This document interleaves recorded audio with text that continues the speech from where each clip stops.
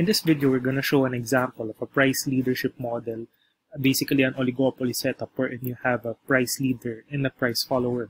The leader sets the price and the follower takes the price of the leader as given. So here we have our example from the slides. So you have your demand function. So we don't need to convert this into an inverse demand function, as you will see later. So this is your industry demand function. And for now, let's assume that you have two separate cost functions, one for the leader, just given by C1, X1, and then you have the cost function of the follower, which is C2, X2. Now, the peculiar thing about price leadership models is that you start off by solving for the optimal price of the follower. So it's not the other way around. We know, in principle, the leader sets the price, but in solving for the optimum price level in this model, we start off by solving for the followers optimum, right? As you will see, as you will see in the following steps. So let's set up this profit function for the follower first. So we solve for the follower's price first.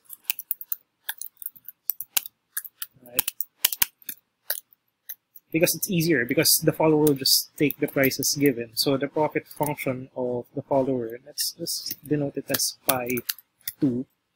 It's going to be P star times X2 minus C2 X2. Now you may again ask why are we setting P star as if it's given? Well, remember that this is a price leadership model. So whatever the leader sets, the follower will take it as given. Right? So to expand this, you'll have P star X2 minus, and you have X2 squared over 2. Let's just copy this. Right? Just copy this here. Okay. Now, of course, basic optimization techniques. Let me just delete this, or maybe you can just enter it here. Basically, you take the derivative, of. Well, let's kind of put this at the center. Let's center this equation. So here you have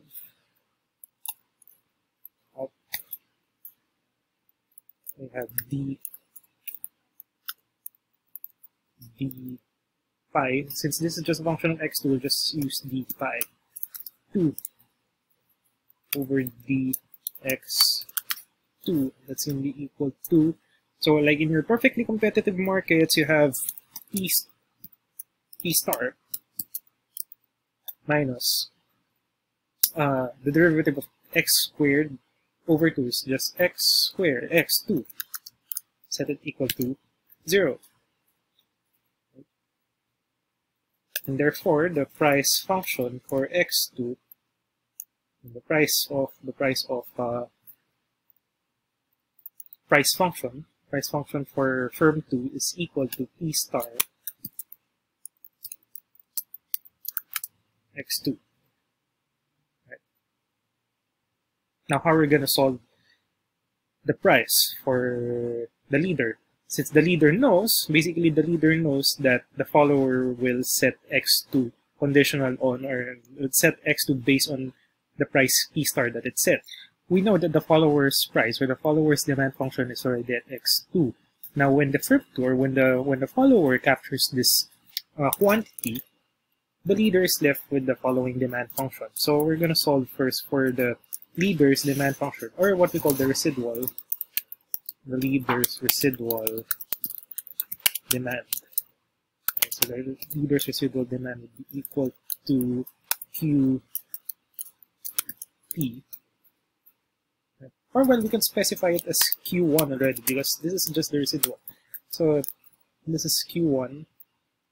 Or for clarity, let's just say X1P.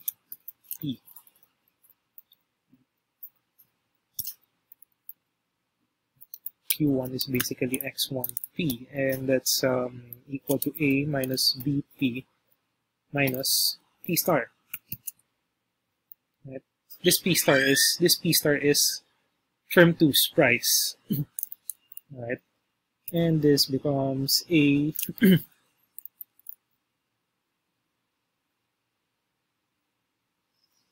A minus B plus 1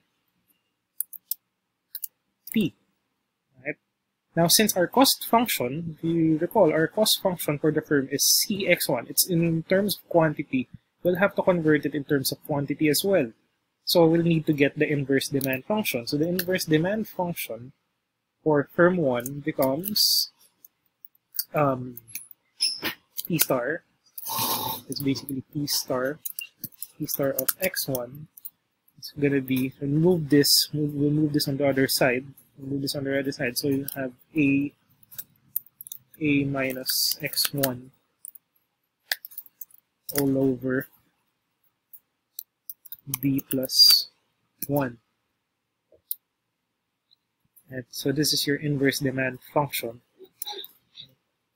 You can distribute this B plus 1 if you're more comfortable doing so, but for the sake of derivation, I think this is easier. Right? Or you can just follow what's in the slides. So basically the profit function now for firm 1 is equal to this inverse demand function. So that's A minus X1. So let's copy this. Oops. A X1 times X1. So this is your revenue. This is your revenue minus the firm's cost. Right. So let's just move this upward. Just move this up. Right. So getting the derivative, that's d pi 1 over, sorry, dx1 is going to be equal to a, we have another fraction, so that's a over b plus 1 minus 2, sorry, 2 over b plus 1, because you have x squared, but you're left with another x1 here, minus c equals 0. Alright, so we move 2x1 on the other side, so you have a minus c on the left. So this is going to be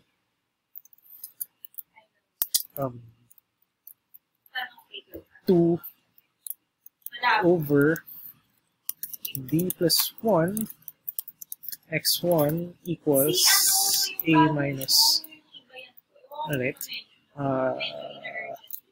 a, and have another fraction, so a over b plus 1 minus c. Right? So dividing both sides by 2 over b plus 1, let's delete this. Let's delete this. I'll just press enter probably. It'll automatically resize. Yeah, it's going to resize. So it's going to be x1 star. Sorry. X1 is equal to a over 2 minus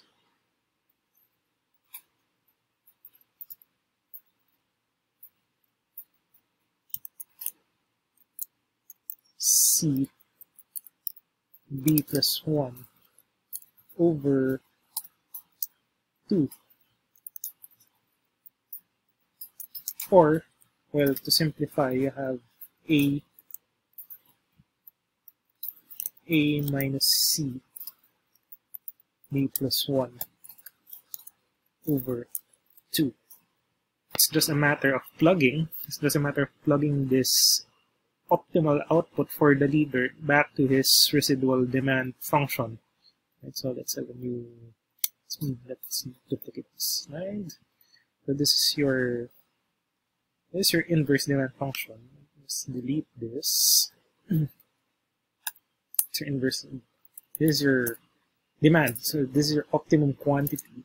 Now plugging this back in your price function. The price function for the leader is equal to A minus, sorry, let's look back at our price. So this is your inverse. This is your inverse demand function, or the residual demand function for the leader. So it's going to be A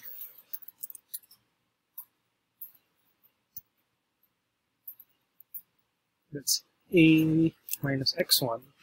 Let's just copy this.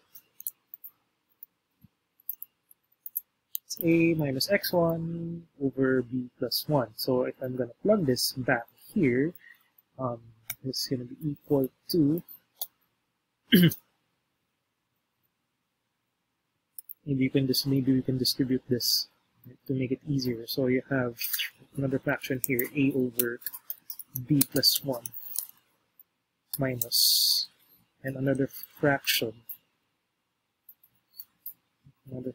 here, 1 over B plus 1. And then you plug this x1 here. So you have A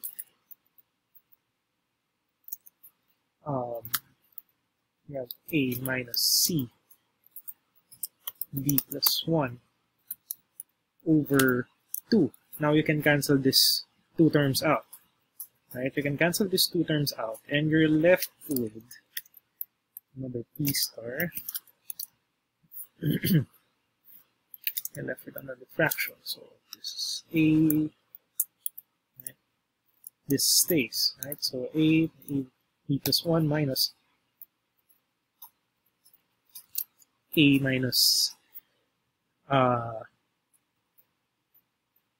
no, of course you cannot cancel this out yet, but you have A over 2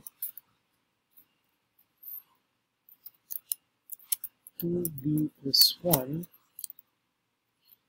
minus, that's when you can cancel. Right? So you have another fraction. So this becomes 2C. Or this becomes plus 2C, or plus C over 2. Plus C over 2. So it's just a matter of combining terms. Right? This becomes P star equals the common denominator would be 2B plus 1. Right? So this becomes 2A, right? Because of the first term, 2B plus 1 divided by B plus 1 times 2 becomes 2A. And here we still have A, right? 2B plus 1, 1A. And then you have C, B plus 1. And therefore, the optimum price for the leader or basically for both firms is A plus C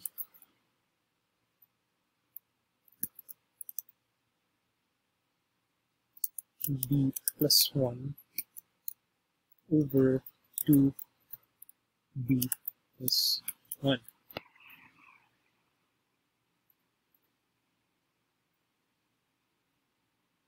So basically, this is your optimum or optimal price that will be set by the leader, which will be adopted by the follower. But for this model, only particularly interesting result would be the output of the leader, which is this, and the output of the follower.